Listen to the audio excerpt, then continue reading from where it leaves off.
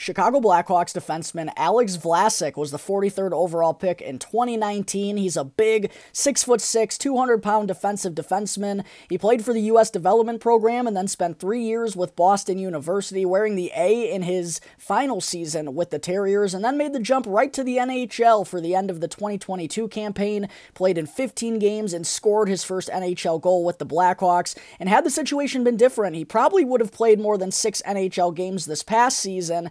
But Davidson focused on development, which led to Vlasic playing in 56 games with Rockford this year. He did miss some time with a fractured tibia, but returned in the postseason and had a huge role on the top pairing. Actually got some power play time as well, and he'll be pushing to be a full-time NHLer next fall. He's got incredible size, incredible reach, and could be a defensive stalwart for a long time.